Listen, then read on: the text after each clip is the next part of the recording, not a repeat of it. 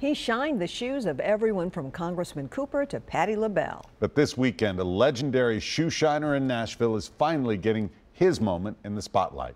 News Channel 5's Chris Davis shows us how. You got an odd color there. Percy is a firm believer. This is polish I'm putting on here now. That you can learn a lot about someone through their soul. Your feet tells you a story about you, man.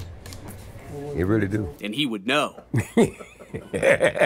Because he's been shining shoes in this store for the last 30 years and has been in the business since the 1940s. 9, 10, I was a whippersnapper, man. I was a kid. Ever since, he's rubbed elbows and the shoes of the who's who of Nashville. I nicknamed him Talkie Talk.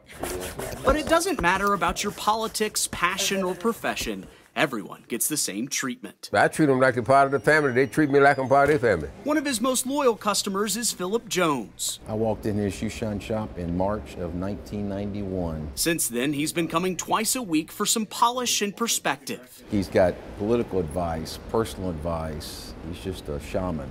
But one day, Philip had a realization. He was getting older, and I just, at the insistence of my wife, she said, you shouldn't let his story just pass with his passing. You should tell it. So despite having no experience in making documentaries, this attorney hired a crew and got to work. Everyone in Nashville knows Percy. Making a film about Percy's life. I was raised as a man. And along the way, realized his story said a lot about Nashville, too. His shop is 100 feet away from the Woolworths where they had the sit-ins in the 60s. He grew up on Jefferson Street, which was gentrified in the 70s. If you ask Percy, Nashville's growth has moved a little too fast, especially for a man whose slogan is walk slow. Walk slow? Because if you walk fast, you might miss something. But then things got a little too slow March of last year.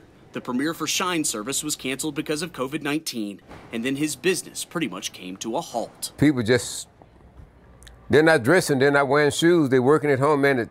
Ain't no, half the state workers not even here. Slowly but surely, loyal customers are trickling back in, and the 84-year-old plans to be here to greet them. I'm gonna be here. I ain't going nowhere till I get tired.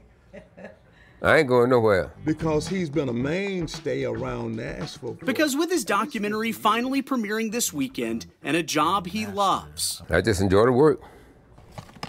I just like bring them back to life. The soul of Percy continues to shine. Because I put it on you. Don't think I won't talk to you. With photojournalist Nathan Sharkey.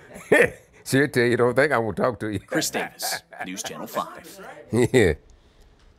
Can't wait to see it. Shine Service, the film about Percy's life, will premiere at the Regal Opry Mills Theater Sunday afternoon. And for more information, you can go to our website.